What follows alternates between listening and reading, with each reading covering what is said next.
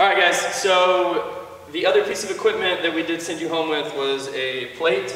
So you might have anywhere from a 45 to a 10.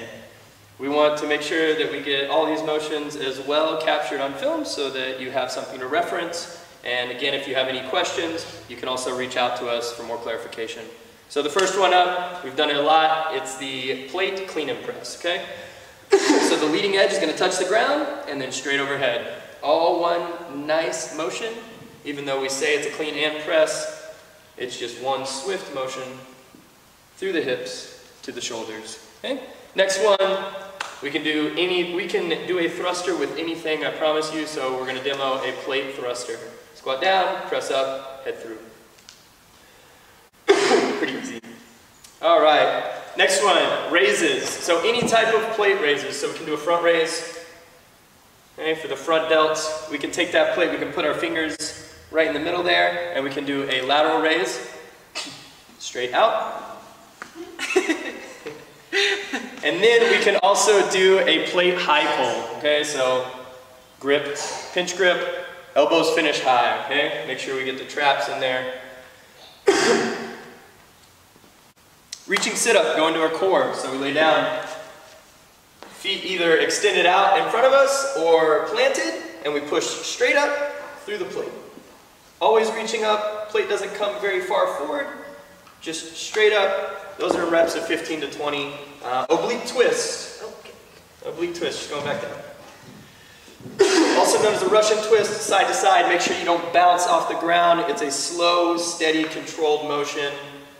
Same thing, it'll be in rep schemes of 15 to 20 per side. Make sure you note that those are per side. Overhead lunges will also be noted per side. Elbows are locked out. It's our in motion of our thruster. Nice step, you can walk with them.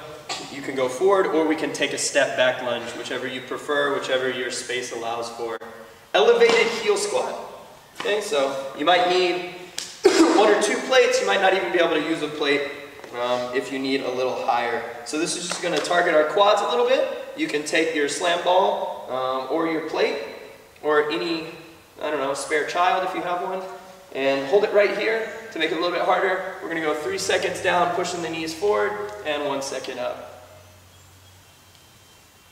Note that if this does bother your knees, you can make a modification just doing a regular squat, okay? So this is just to isolate the quads a little bit, to give us more variation, and to have a little fun with it, okay? Likewise, we can take our plate if it's high enough, and we can do elevated lunges, front foot elevated lunges for a little more range of motion, or a Bulgarian style lunge, rear foot elevated lunge, same thing.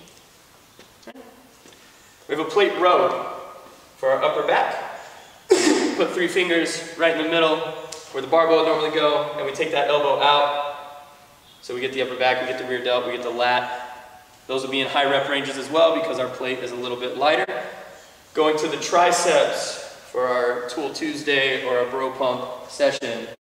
So triceps overhead, make sure to pause up top and outstretch, okay? Time under tension is key when we're bodybuilding. We got plate curls right here. Just at the elbow, keep the elbows pinned here right out in front, and just work the biceps. And that is everything that we can do with a plate, okay? So you'll see all these in Sugar WOD. Brittany will be programming a lot of these motions. If you have any questions, again, refer to the video or reach out to us. Anything else? That's it. All right, thanks guys. I wanted to be a ballerina when I grew up.